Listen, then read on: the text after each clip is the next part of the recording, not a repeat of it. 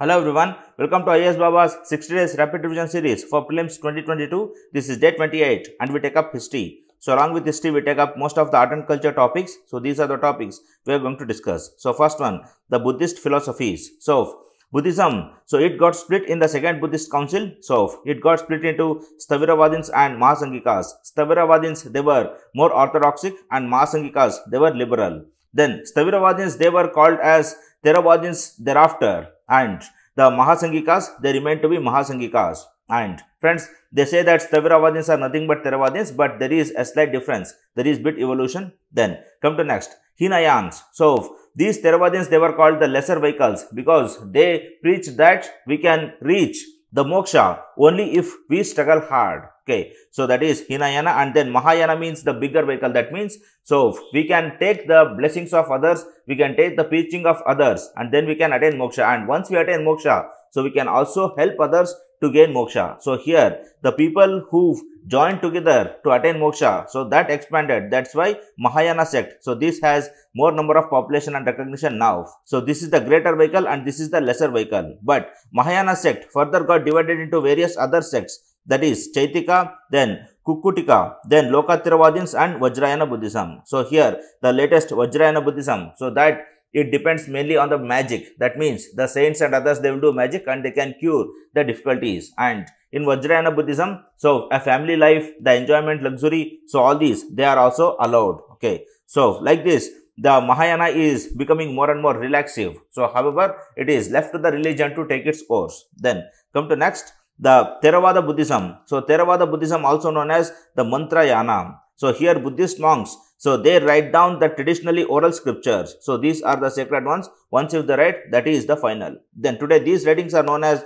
the Pali texts and are the oldest written record of Buddhist teachings in the world. Then Theravada Buddhism promotes the idea of critical analysis of the sacred texts and suggesting that a complete understanding of Buddhist scriptures can only come from the personal experience of an individual. So here it is like, I have to experience whatever written in the text. So I cannot learn from others or I cannot preach it to others. Then over time, Theravada tradition split into three subsects, that is Jitavana, then Abhayagiri Vihara, then Mahavihara. So remember these are not the Mahasangikas, these were the Theravadins sects. Then come to next, Mahayana. So Mahayana Buddhism, so here the people commit themselves to achieving mindfulness and have faith in Buddha. Then liberation, if not obtained independently, may be obtained by the Buddha Amitabha. So Amitabha means it is a celestial Buddha. That means like the teachers all around, so they are carrying the souls of Buddha, or maybe the Buddha is present immortally all around us. So even by learning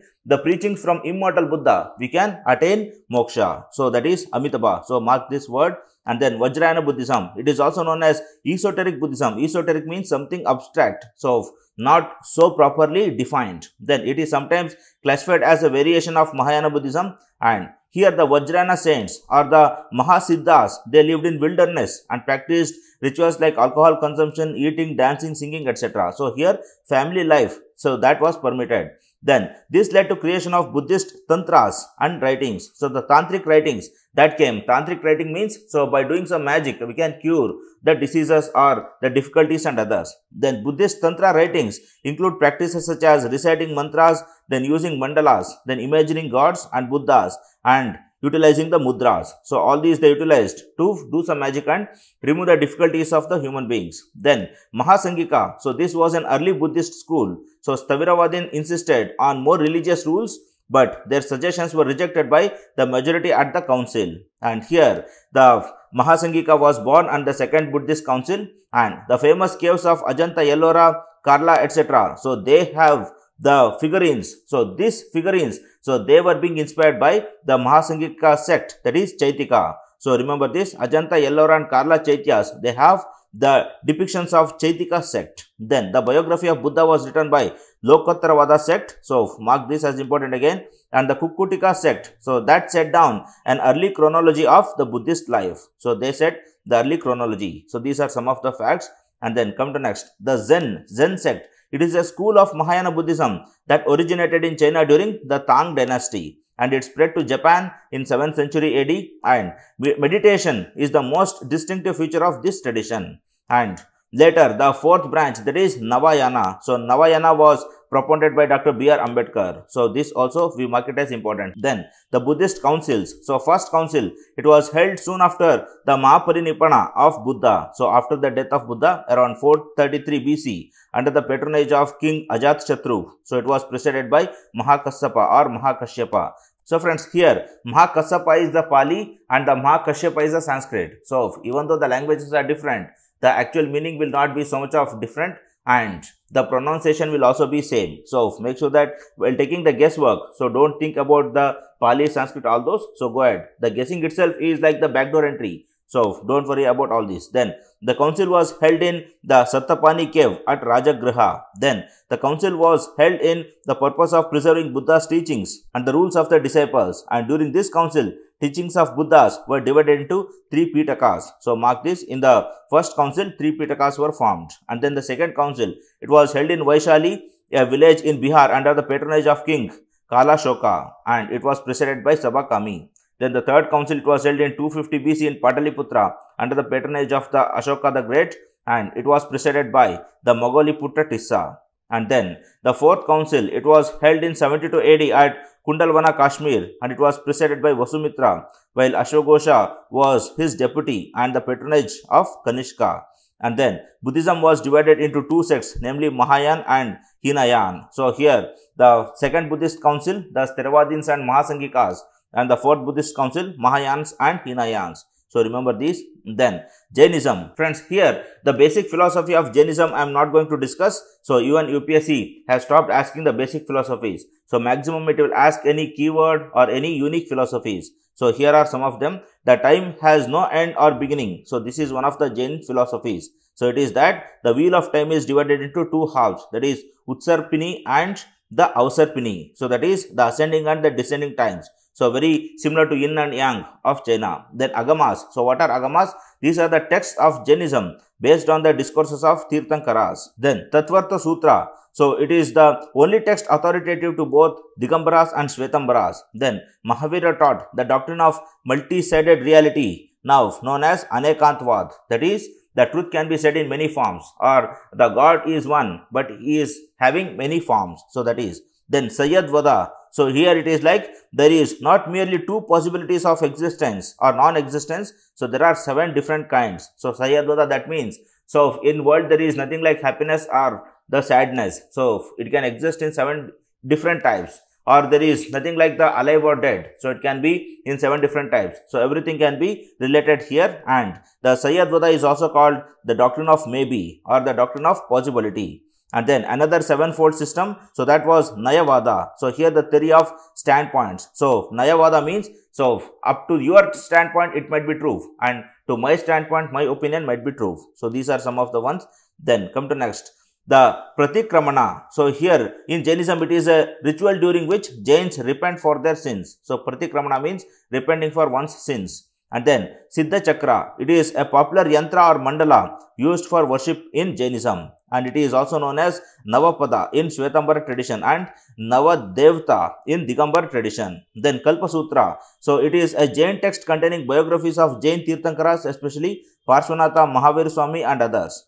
And then Gunasthana, so here it is the 14 stages of spiritual development and growth through the soul gradually passes before it attains moksha. So the 4 stages, 4 janmas we can say. Then come to next, the Shramana and Parivrajaka. So Shramanas, before 6th century BCE, several Shramana movements are known to have flourished in India, and Shramana coexisted with the Vedic Hinduism, so but was distinct from it. So here the Shramana was started as a part of Hinduism, but here the superiority of Brahmins, so that was not taken into consideration, and the luxury life was not taken into consideration. So Shramana followers sacrificed marriage and home life in order to seek spiritual liberation by following an ascetic path. Ascetic path means celibatic path.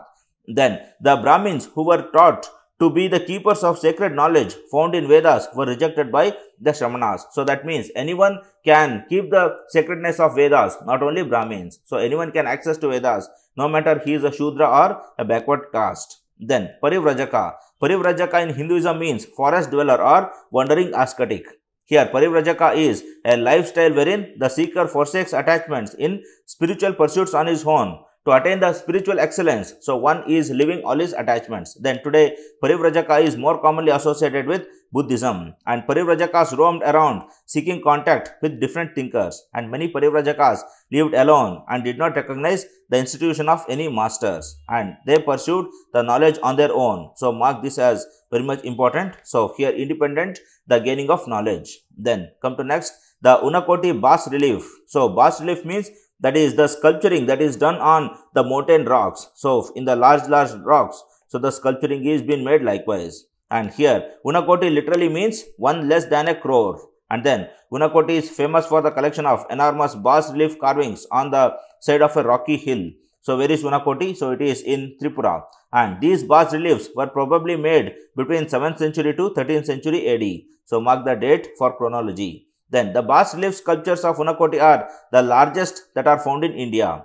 And then the primary deities depicted at Unakoti are Shiva, Durga, Ganesh, and there are many other deities like Kalabhairava, then Chandrasekhar, then Kamadevi. So Kamadevi was depicted carrying bow and arrows. So all these are in current affairs. So make sure that you will remember them. Then come to next, important playwrights. So here UPSC always asks, so who is the playwright and what is the playwright and what is contained in the playwright. So just match the following will not be suffice here. So I have brought some details of various playwrights. So Basa, so his books were Swapnavasavadattam, then Pratigna Yogandarayana, and then Charudattam, then Pancharatral, then Karnabhara, then Dutavakya, then Bhattacharita, then Abhibaraki, then Shudraka. So his famous work was Mrichakatikam, which means the earthen vehicle or the clay cart. Then the play is based on the love story of Brahmin Charudatta and a prostitute Basanta Sena. So this is a famous one we already know. Then Vishakadatta, he was one of the most famous playwrights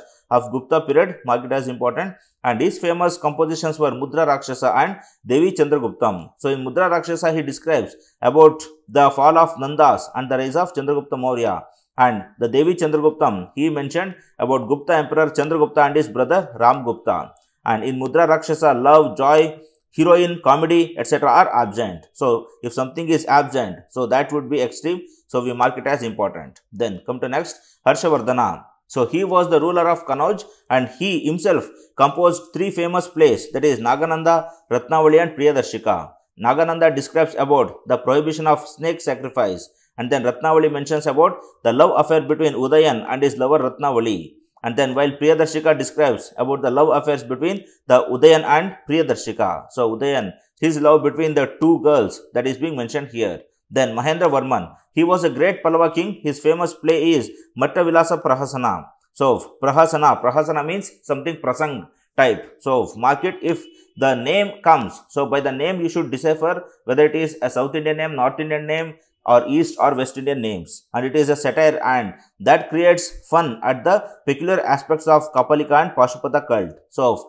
some sects and their peculiar aspects that are being taken up and a satire is being hit on those in this book. So mark these as important ones. Then Kalidas, so he was a famous playwright in the court of Chandragupta Vikramaditya and his famous plays were Malvika Agnimitram, Vikramarvasyam and Abhignana Shakuntalam. So these are famous books. You get what is written in almost all the websites. So I need not repeat them again. Then Babu Bhuti, this was asked in 2021 prelims. So he wrote Uttar Ramacharita, is another famous play of Babu Bhuti and his other compositions is Malti Madhava, where love story of tantric rites played important role but comedian was absent. So here no comedy but tantric, that is magic and others, that is being present. Then come to next, the important playwrights. So lastly we can have the match the following: Amarasimha, Amarakosha, then Amogavarsha, so Prashnottara Malika, then Aryabhata, so Surya Siddhanta and Aryabhattiya.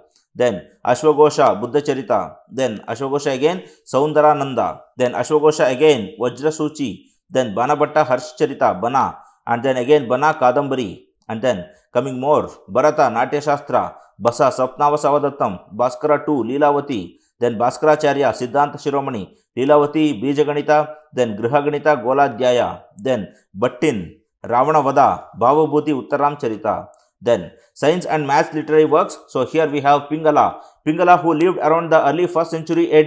So he used binary numbers to classify the Vedic meters. So the binary language was known to him. Then Panini's grammar, that is Ashtadhyayi, so the grammar on Sanskrit, we know that. Then Aryabhatyam, so Aryabhata's book, so it was divided into 4 chapters, that is, first one, the astronomical constant and the sine table, so we know the sine wave and the sine table. Then mathematics required for computations of various movements of the planets. Then division of times and the rules for computing the longitudes of planets. Then the armillary sphere, rules related to the problems of trigonometry and computation of eclipses. So just make sure that the sine table, then the movement of the planets, longitudes, and then trigonometry. So remember these keywords, you need not remember these exaggerations and explanations. Then Varahamihra, so he lived in Ujjain and he wrote 3 important books, that is Panchasiddhantika, Brihat Samhita and Brihat Jataka. So the first is a summary of 5 early astronomical systems including Surya Siddhanta. So that astronomical system we remember. Then Brahma Gupta of Bilamala in Rajasthan. So he was born in 598 AD and he wrote Brahmasputa Siddhanta. And another of his book was the Kandakadyaka. So that remained a popular handbook for the astronomical computations. So all these, they were mathematicians, physicians and astronomers. Then Bhaskara, so he was the author of Siddhanta Shiromani, so a book in 4 parts. Again, Leelavati means arithmetic, Bijaganita means algebra, then Ganitadhyaya, then Goladhyaya means astronomy. So remember Gola. Then Madhava, so he developed a procedure to determine the positions of moon every 36 minutes. Then Nilakanta Somayaji, so he found the correct formula for the equation of the center of planets. So in the center, what would be the core or the mantle? So all those things. So the formula for them. Then come to next, Alvars and Nayanars. So we know that Nayanars were devoted to Lord Shiva and Alvars devoted to Lord Vishnu. And Alvars were active around 5th to 10th century AD and Nayanars, they were 6th to 8th century AD. So almost they coincided, but Alvars, they were present for the more number of years. And then the high priest of Rajaraja Chola I, that is Nambiyandar Nambi, so he compiled the hymns into a series of volumes called Tirumurai. So remember Tirumurai, it is a compilation of the Nayanar's poems and it was compiled by Nambiyandar Nambi. Then the hymns of Alvars were made into a consolidated volume as Divya Prabandham. So that is the Nalayira Divya Prabandham. So these ones. Then come to next, important saints, Nayanars. Here we have Thiru Nilakanta, then Maipurul, then Viral Minda, then Amaranidhi and Iripata and Yenati Nathar. So all these you should not only know to pronounce properly and you should also know to remember it again. Then Alvars, Sri Andal, then Tirumulisai Alvar, then Tiruppan Alvar, then Nammalvar and Kulasekara Alvar. So along with that, you will also remember the names given in the NCERTs. Okay. So Nammalvar, Tondaredipudi Alvar, so all those we remember here. Then Hindu philosophies, the 6 orthodox philosophies we discuss. One is the Sankhya. So it was postulated by Kapila and it postulates that everything in reality seems from Purusha and Prakriti. So the natural reproductive system, male and female. So not only the living organisms, even the non-living organisms, they are born by the mating of the male and female. So that is what the philosophy. And here the Purush cannot be modified or changed, while Prakriti brings the change in all objects. So again this Prakriti which brings all the changes, that needs to be remembered. Then Yoga. So Yoga literally means the union of 2 principal entities. So that means the body and the environment. So if you do the asanas, then our body will be fit to the environment. And that will lead to great achievements and that will lead to moksha. So likewise, so here the self-control yama, niyama, asana, pranayama, pratyahara, dharana, dhyana and samadhi. So if you practice all these things, so but obvious our body will be in coordination with the nature and that is a peaceful life. And according to yoga, that is the moksha. Then Nyaya. So Gautama Muni, so he propounded and also Mark Patanjali here. The Nyaya philosophy states that the thing is acceptable unless it is in accordance with the reason. So rationality, Nyaya means justice or the rationality, rationalism. Then come to next, the Vaisheshika. So it was propounded by Kanada. So here every particle in the nature, so that was built by Kana or atom. So the atomic theory. So that is the philosophy here. Then Purva Mimamsa or the Jaimini. According to Purva Mimamsa, Vedas are eternal. So whatever Veda says, so that is really true and that is the one which had happened in the past and that is the one which is going to be happen in the future. And then Vedantas, so it is also called as Uttar Mimamsa. So here Vedanta means the Anta of Veda, the end of Vedas. So then came the Upanishads. So now the people started practicing more and more Upanishads and not the Vedas. So these are some of the philosophies. Then Bhakti movement, Bhakti saints. Some of the ones are Vallabhacharya. So remember the Pushti Marga. Friends, here whenever UPSC asks a question, the literary works of those Bhakti saints are being asked. So that is why we concentrate on those. And then Vidyapati. Vidyapati was known for his poetry dedicated to Shiva, whom he fondly addressed as Ugna. Then Bhakti movement in Maharashtra. So here we have the Varkari and Darkari saints, or the Varakari and Darakaris. So Varakaris are the mild devotees of God Vitala at Pandharpur, and then Darakaris. So they were the heroic followers of the cult of Ramadasa. Then some of the saints of Maharashtra were Gnaneshwar or Gnanadeva. So here Gnaneshwari was the book written by him, and apart from that Amrutanubhava and Haripatha. So these are the books written by him. So mark this as important. Then Namadeva. So he is considered one of the 5 revered gurus in Dadu Panth tradition. So that is the tradition followed by the Dadu Panth and his commemorates. So here the other 4 were Dadu Dayal himself, Kabir, Haridas and Ravidas, and it is believed that his Abhangas were included in Guru Granth Sahib. So whatever the Marathi saints of Bhakti movement, so they postulated, or whatever slokas they wrote, or whatever songs they sang, so they were called Abhangas. So mark this Abhangas as important. Then Sant Eknath, so introduced a new form of Marathi religious song called Barud. So remember this Barud. Then Tukaram, so he is known for his Abhangas or the Dohas. So whatever Kabir wrote was called as Dohas, and whatever the Marathi saints wrote, it was called the Abhangas. Then Ramdas, he wrote Dasha Bodha, a treatise on Advaita Vedanta in Marathi, and his other works were Karunashtake, Jana Swabhava Gosanvi and Manoche Sloka. So the Marathi wordings, so pronounce again and again and practice them. Then Ramananda, so Ramananda had many disciples, that is Kabir, he was a weaver. Then Sena was a barber, Sadhana the butcher, then Raidas the cobbler, then Danna the jat farmer, then Narahari goldsmith, and Pipa the Rajput prince. So from various caste, creed and religion, so he had following and the disciplinary. So we mark it as important. Then Kabir, composition of Kabir are compiled in Bijak. So this Bijak was once asked by UPSC. And then comes Nath Panktis, Siddhas and Yogis. So these people, so they stated that the asceticism, celibacy and other things, so they can also lead us to moksha. Then come to next, then we got the Krishna cult, that is the Mirabai, Chaitanya, Narsingh Mehta. So all these they prayed Lord Krishna, and thereby the Krishna cult of Bhakti movement started. And then came Saint Tyagaraja from South India. So Tyagaraja, Muthuswami Dikshitar and Shyama Shastri. So they were the trios who found the Carnatic music, and the Tyagaraja's famous book was Pancharatna Kritis, or the 5 gems. Then Tallakappa Annamacharya or the Annamaya. So he was the devotee of Lord Venkateshwara. So Annamaya was once asked by UPSC in 2018 prelims. Then Akkamahadevi, a 20th century Bhakti saint who belonged to the southern region of Karnataka. So she was the contemporary of Basavanna and others. Then Janabai, so she was born in Shudra caste around 13th century AD, and she worked in the household of Saint Namadeva. Then Bahina or Bahina Bai, so a 17th century poet saint of Maharashtra who wrote different Abhangas. Then Andal, the only female Alvar, so mark it as important. And then Karaikal Ammayar, so she was one among the 3 women Nayanars. So she was not the one and only, but Andal was one and only Alvar. Then come to next, Gupta temple at Bilsar.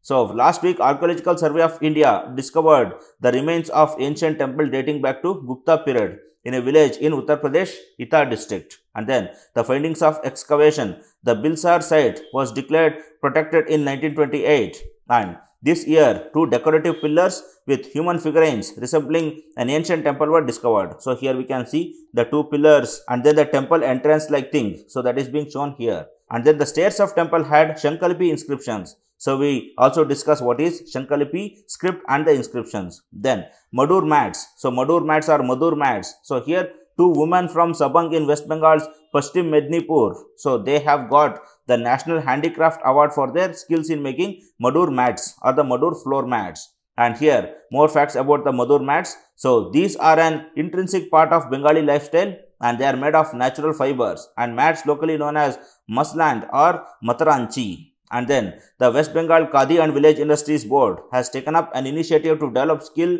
capacity and institution of this Madur Khati artisans. Then come to next, The muslan. So muslan is a fine quality of madur mat which takes few weeks to weave. Then during the 18th century, muslan mats flourished under the royal patronage. And in 1744, Nawab Alivardi Khan, so he made it obligatory to supply muslan mats for the collectorate. So these were some of the facts regarding the madur mats and the muslan mats. So mark these as important. Then the Langa Manganiyar heritage. So the ballads, folklore and the songs of Langa Manganiyar artists are being preserved through an initiative for documentation and digitization. So one NGO from America, so it is doing that. Then who are these Langa Manganiyars? The Langas and Manganiyars are hereditary communities of Muslim musicians residing mostly in the western Rajasthan's Jaisalmer and Barmer district. So here we can see how they are singing. The iconic internationally acclaimed folk artists have been hit hard by the COVID-19 pandemic, and apart from the pandemic, so they are also being hurt by the loss of patronage and the upgradation and others. Then come to next, the Shankalipi. So Shankalipi or the shell script is a term used by scholars to describe ornate spiral characteristics assumed to be Brahmi derivatives. So mark this as important. All Shankalipis, they are derived from the Brahmi script. And here we can see the Shankalipi, that means the words are being carved just like the conch or the Shanka. Then come to next, they are found in the inscriptions across north central India and date to between 4th to 8th centuries AD. Then both Shankalipi and Brahmi are stylized scripts used primarily for the names and signatures. Okay, so these are some of the facts. Then moving further, the script was discovered in 1836 on a brass trident in Uttarakhand's Barahat by English scholar. So here the brass trishul, so that had this Shankalipi. Then the year later, he came across two more similar scripts at Nagarjuna group of caves. So Nagarjuna and Barabar caves. So there the Shankalipi was found again. Then prominent sites with shell inscriptions include Mundeshwari temple in Bihar, then Udaygiri caves in Madhya Pradesh. So Udaygiri caves was once asked by prelims, so mark this as important. Then Mansar in Maharashtra and some caves of Gujarat and Maharashtra, so they have this. Then in fact, shell inscriptions are also reported in Indonesia's Java and Borneo. So not only in India, even in abroad, we have these. So these are the things for today. Then come to the last part, friends. As we have discussed throughout the class, India is a land which has sheltered as many religion, class, creed, sect, etc.